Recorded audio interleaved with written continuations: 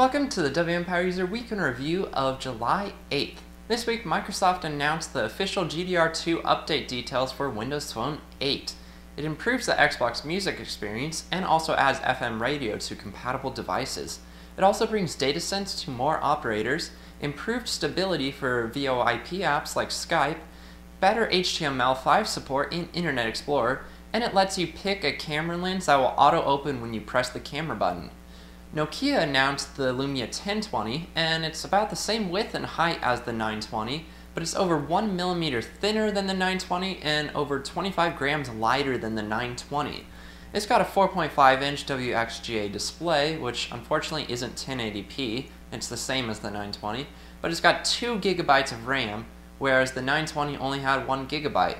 And it's got that well-rumored 41 megapixel camera with optical image stabilization. So you get lossless zoom and the incredible stabilization of the 920 in one slimmer package. Nokia also made their HERE location apps available for all devices. You can get HERE Drive and other location apps like Transit for free on all Windows Phone devices, including HTC.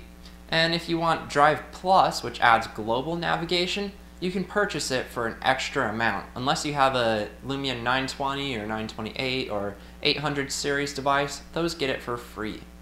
And Halo is actually coming to Windows Phone with Halo Spartan Assault.